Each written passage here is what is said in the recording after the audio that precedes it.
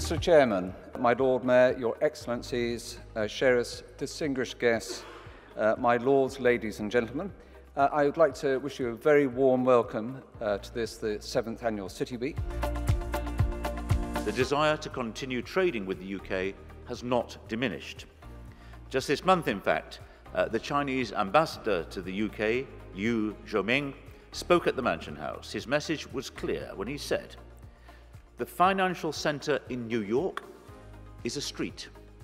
The financial centre in Frankfurt is a district. But here in London, you have a city." What brings me to this conference is I think we're at a very important historical moment, facing a lot of uncertainties and a lot of clarification. And my purpose of attending the conference is really trying to provide a big picture and trying to provide a global view, highlight opportunities as well as challenges.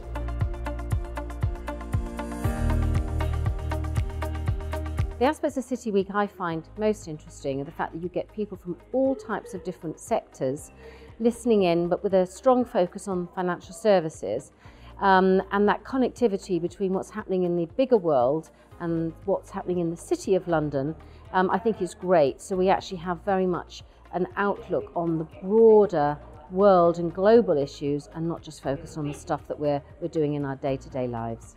We did have a good start to the day. We have covered a lot of different areas of the city. The panellists, I think, all had something quite innovative in what they were saying. And again, you're not just listening to the same old things that you might be reading about in the newspapers every day, but actually live thinking as our thoughts unfold.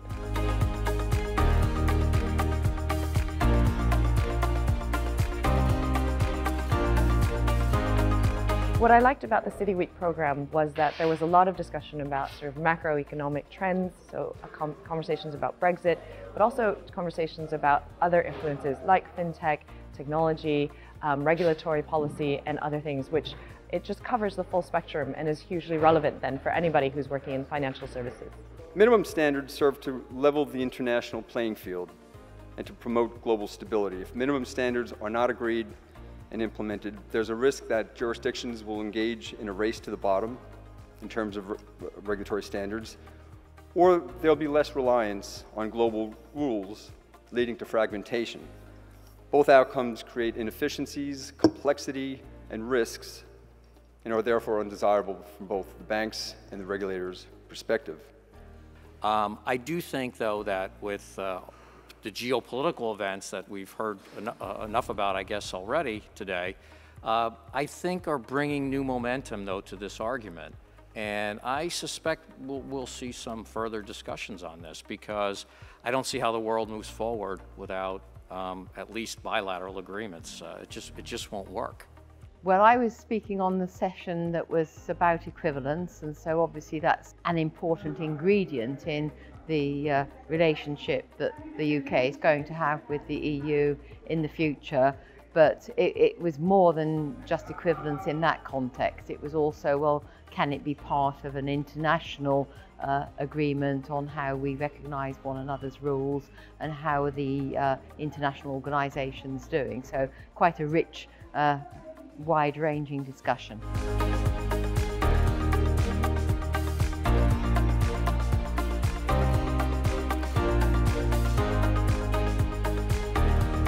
We're not detecting any great flood. We are seeing people make contingency arrangements so they can continue to operate.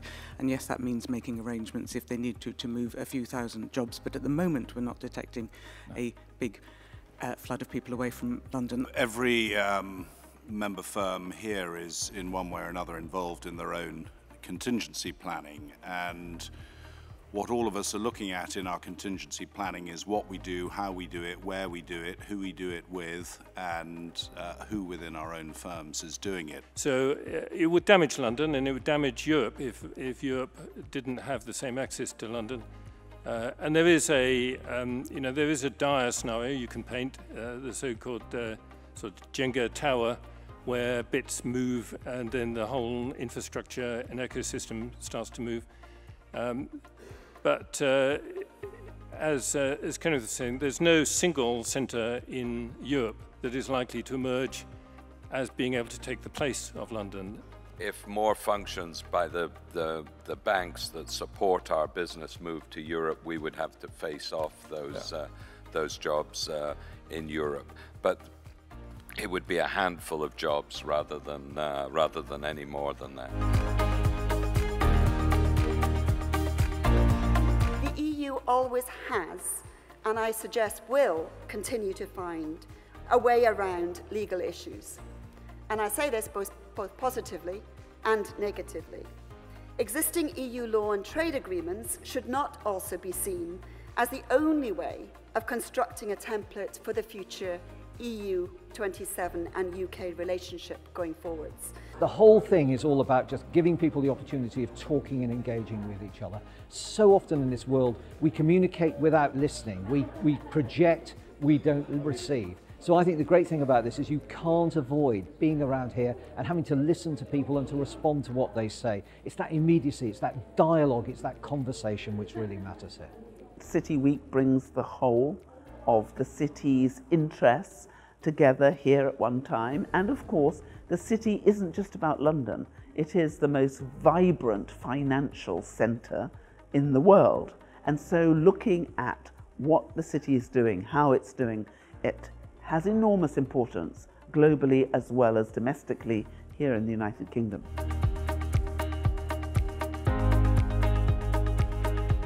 I think the most useful thing for me coming here to City Week has been the opportunity to talk with a wide breadth of people from all sorts of firms that I wouldn't normally have the chance to meet and talk with across the whole of the City of London. Lawyers, smaller banks, asset managers, as well as the big firms, big banks and asset managers and corporations that I do deal with on a day-to-day basis. The City UK did a survey of city businesses last year, and some of the results of that I thought were quite stark. 70% of the businesses they surveyed hadn't got cyber in their top 10 risks. India is big manufacturer, but much more. And while the government is trying to sort of encourage manufacturing in a big way, because we are largely a services economy, I think the opportunities for a deal with the UK are very bright, particularly since there's political will on both sides. And businesses know each other very well. Oscar Wilde once said, "A pessimist is somebody who complains about the noise when opportunity knocks." The China opportunities are knocking. China and Britain has a huge untapped potential and a broad prospect for financial cooperation.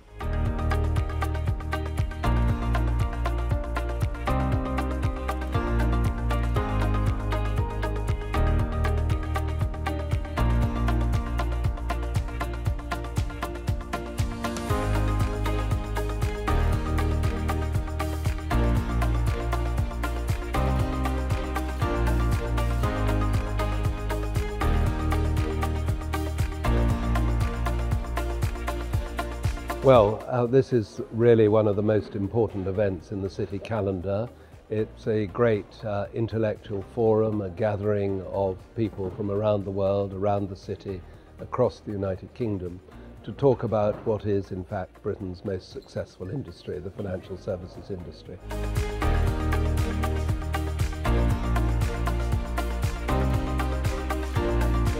I thought there were a number of very interesting panel discussions. I'm pleased to see a number of representatives of key trading partners to the UK come, speak, talk about their hopes and expectations regards what they will be able to carve with the UK in the future. Yes, what I gained from City Week was a lot of knowledge about, authoritative knowledge about a lot of issues that I think are pretty serious for the UK at the moment.